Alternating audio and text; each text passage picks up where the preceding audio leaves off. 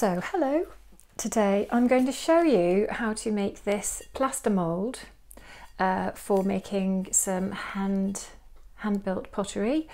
I made this plaster mould. It's very easy to make, and out of this mould I will show you what I made. I made this bowl, which hasn't been fired yet, but it will be shortly. But I made this with that mould and it was very simple. So I'm going to show you how to do it using this bowl. So what you're going to need is you're going to need a bowl of some kind, a plastic one that flexes just a little bit. You are going to need some rubber gloves. You're going to need some release agent. Vaseline's fine if that's what you've got, and a little mask. You need this plaster. This is fine casting plaster. You can use plaster of Paris as well, that's fine. You're also going to need a bucket to mix it in. So let's get on with it. I'll show you what to do. So this is the plastic bowl that I used to make this plaster mould. And as you can see, I can just drop it in there and it fits like that. You need to put a very thin coat of some sort of release agent. Like I say, Vaseline's absolutely fine if that's all you've got. Very thin coat of release agent on here, on the inside, so that the plaster will come away easily once it's hardened.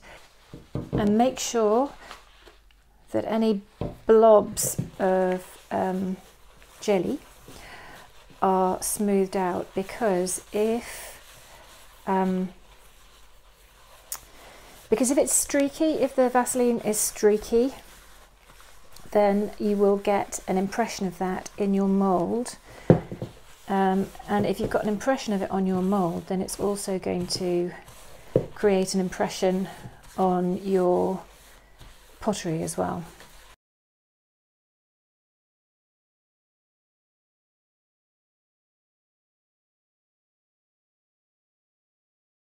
Now the next thing to do is measure out how much water you want to put in there. So if you want your mould to be about that depth, then that's about the depth that you want to put, about the depth of water that you want to put in the bowl. Now what you want to do, now you've measured out your water, what you do is pour it into a bucket like that. So then I'm putting on the respirator mask, because plaster dust gets everywhere. Even if you're careful with it, it does tend to puff up in big clouds. Putting my gloves on because I'm going to be touching the plaster. When you're putting the plaster into the bucket,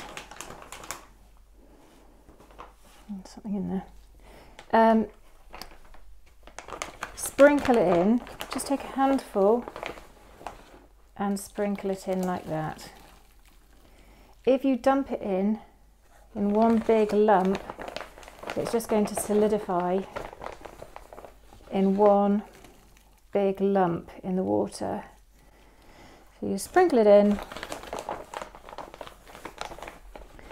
The water that I used was cold. If you use warm water, the plaster will go off really quickly and it doesn't give you enough time to work.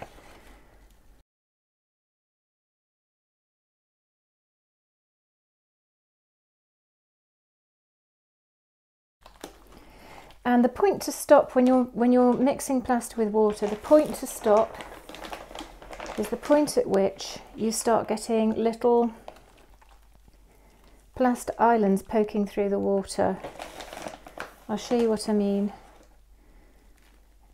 just now, because I think I've reached that point. That's it. You can see how the plaster is poking through. So what I'm going to do now is I'm just going to mix that up gently with my gloves on.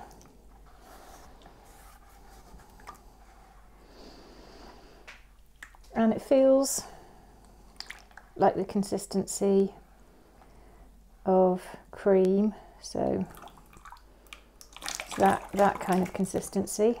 So you just stir it around and use your fingers to break up any lumps.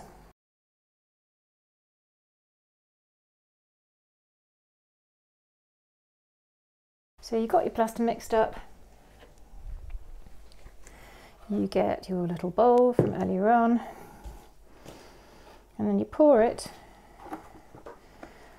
the plaster into the mould like that.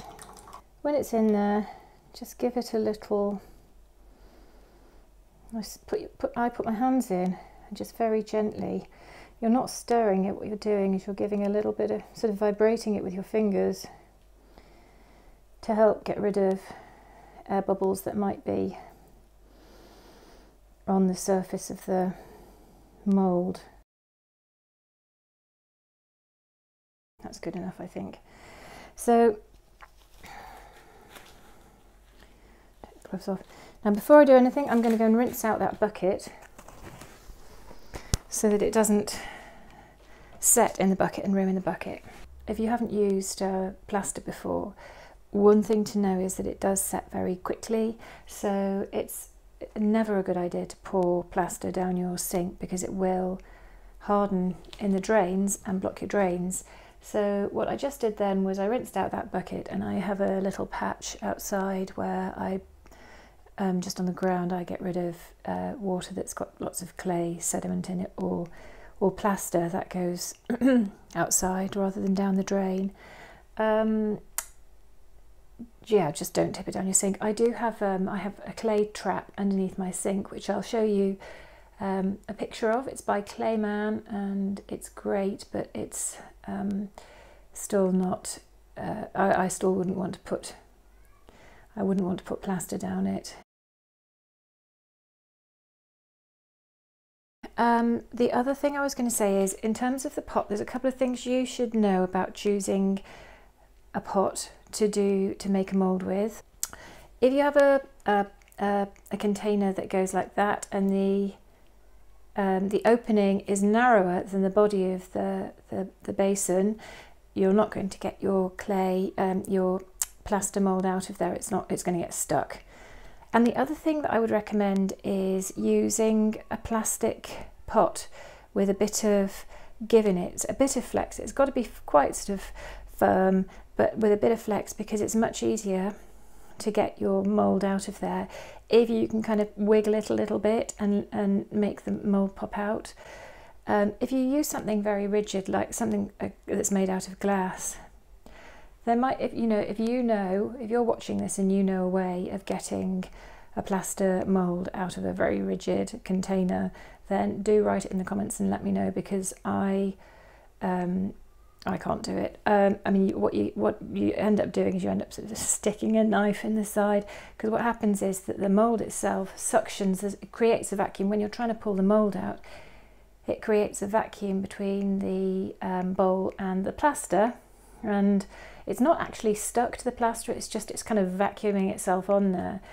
So if you've got a flexible bowl, you wiggle it, it kind of breaks the seal and it pops out really easily. So what you do is you just pop the bowl like that, pop it. You see, I just wiggle the sides and it's just come away. It's going to come away really easily now. Turn it over and then it just comes straight out like that. And that looks pretty perfect. So I'll just pop that on there for now. Got to be really careful with it when it's in this really fresh state, because it is, like I say, still very soft and you could easily scratch it. I'm going to put a link in this video to using it as a hump mould, so check that video out where I'm actually making a bowl with it. I would recommend leaving it for a week before you actually use it, because there's so much water in there. If you start building clay around, if you drape clay over that, it's going to take a very, very long time for the clay to become leather hard, because there's so much water in the plaster. It's just going to keep the clay wet. So leave it for a week before you use it, but then you're good to go. So I really hope you found that helpful, and if you do, please give it a thumbs up. Give the video a thumbs up. We like the thumbs up, and subscribe to the channel, and you'll get a notification whenever I update, whenever I upload another video. So thanks so much for watching. I hope that's helpful. Bye for now.